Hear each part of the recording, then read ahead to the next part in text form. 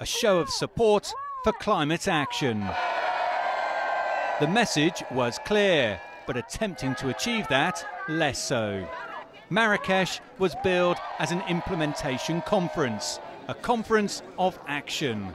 In the end, organisers were convinced it had been a successful meeting. The key to making the COP a success is the close cooperation of all involved. And this is what we have achieved here in Marrakech. But some here are calling for more urgent action. The Climate Vulnerable Forum believes many countries are simply dragging their feet. All countries, all parties are not doing enough in reversing the negative impact of climate change. One, the commitment so far is not satisfactory. To the future ambition and also readiness to deliver on that is not promising.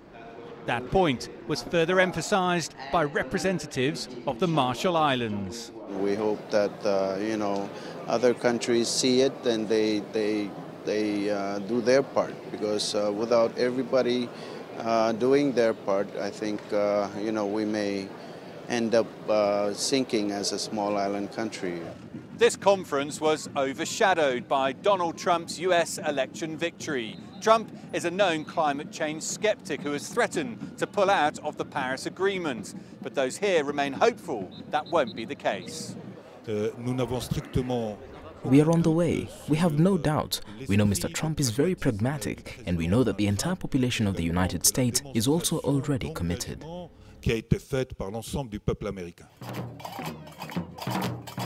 Organisers insist the climate change tune has now changed.